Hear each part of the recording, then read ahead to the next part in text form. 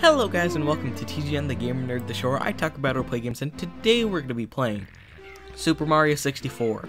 In the last episode, if you don't remember, we went ahead and completed the first two worlds except for the 100 coin stars, but I won't be collecting those just because they're not that fun to collect.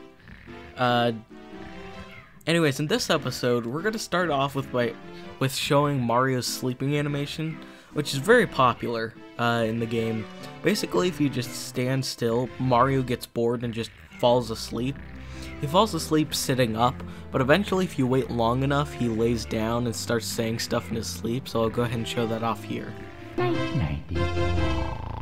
Ah, spaghetti. Ah, ravioli. Ah, mamma mia.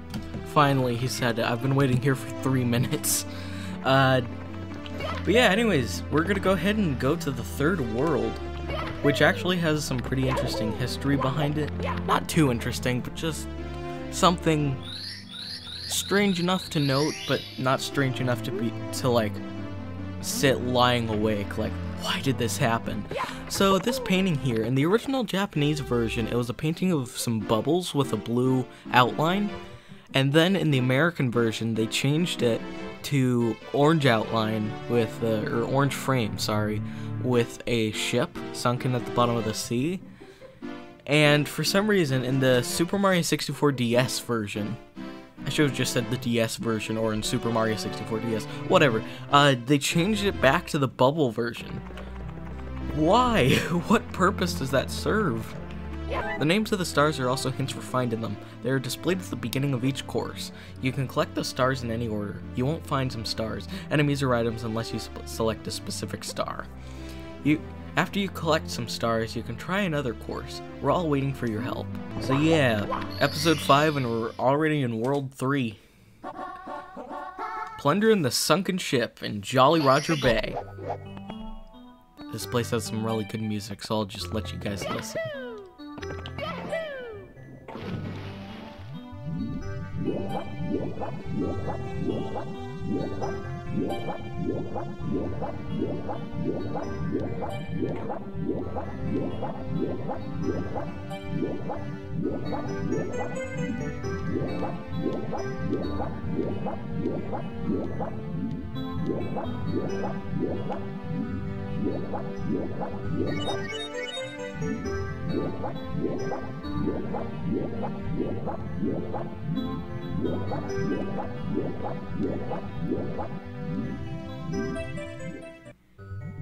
One of my favorite songs in the game.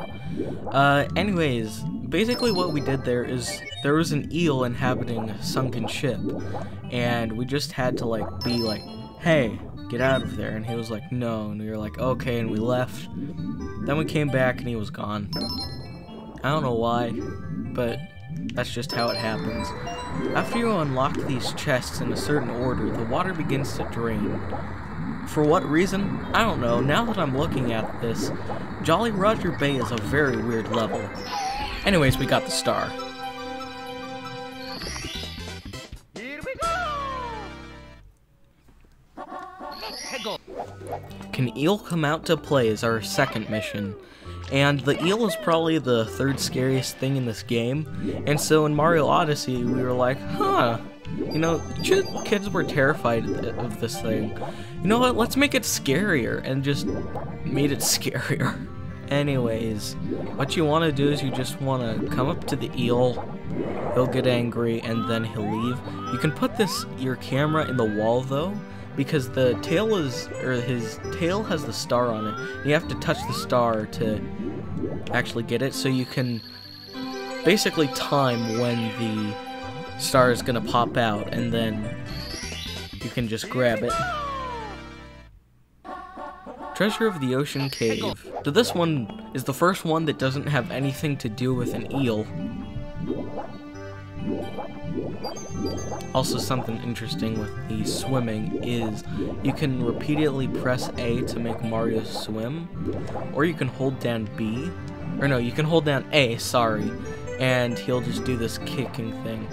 If you get good at the timing with just the rapidly pressing A, if you get a good timing with it, then there's no reason to hold down A at all. What's the sign say? I've never read it before. Keep out. That means you. Arg. Anyone entering this cave without permission will meet certain disaster. Having some pirate-related things lately makes me want to play Mario Party 2 on the channel soon. Arg, ahoy matey. I have sunken treasure here, I do. But to pluck the plunder, you must open the treasure chest in the right order. What order is that, you say? I'll never tell. The captain. So yeah, here's another one where you have to open the chests in the right order, and then they give you the star. And hey, I predicted where it was gonna be. Here we go!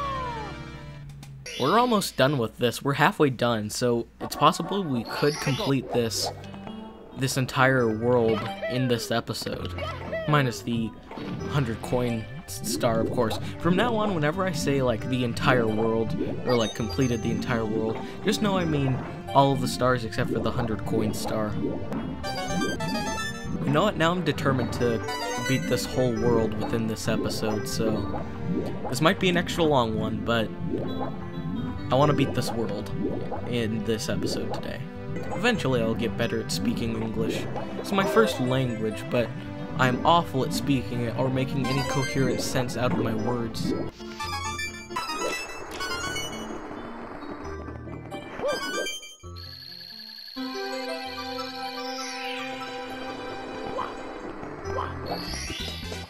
Here we go! I kind of like that, how the star is like weird because it's on the rocking ship.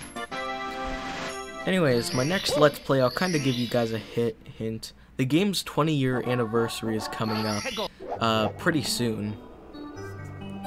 Anyways, blast to the stone pillar. I'll prepare the cannon for you.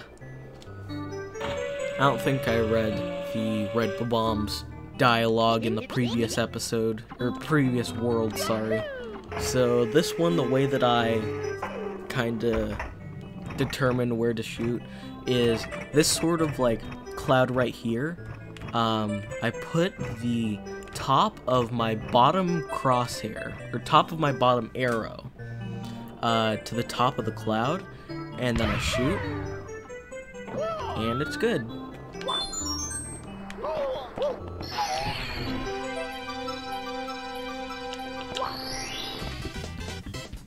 Now, if I'm not mistaken, this next star I need to get something special for.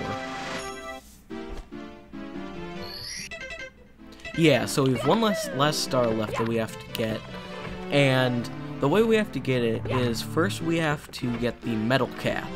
Anyways, the way that we get Metal Mario is that we want to go into the basement. I haven't shown this place off yet. Here's the basement, by the way. It's pretty creepy. Anyways, we want to go into here. This is World 6, by the way. We want to go all the way to World 6. And I guess spoilers for what we're going to see later, but I'm not going to show off too much. I forget how to get to this the legitimate way, so I'll do it the speedrun way. Do it correctly. That was almost cool. Oh wait, no, I have to do a different thing for this. So this is Dory. We'll get to him later. But you just want to ground pound on his back and then hop up onto his head, and he brings you to your destination. I don't think you need to ground pound Dory to lead him around, but you do need him to you do need to ground pound him to get up to where you want to go. Anyways, here's the metal cap stage. I know I'm kind of bouncing around different topics and such, but it's a red coin level, and so we're gonna go ahead and get all of those. So yeah, we get the switch. You've just stepped on the metal cap switch. The metal cap makes Mario invincible. Now metal caps will pop out of all the green blocks you find.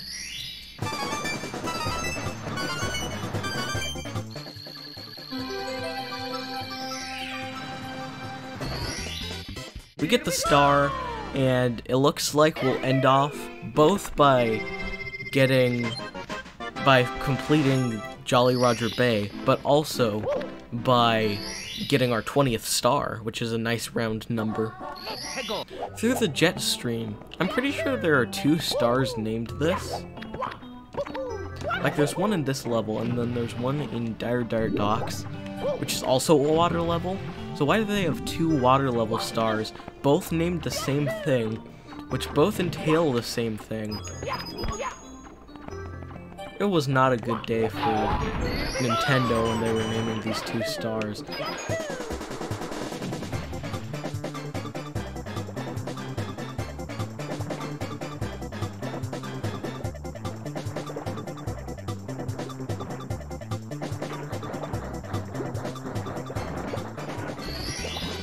Here we go! Anyways, with 20 stars and 3 completed worlds under our belt, they're called courses, but I keep calling them worlds. I'll try to call them courses from now on. Let's go ahead and end off the video. Thank you guys so much for watching. In the next episode, we're going to go ahead and just head to World 4. Dang it, Course 4. Hope you guys enjoyed, and I'll see you guys next time. Bye-bye.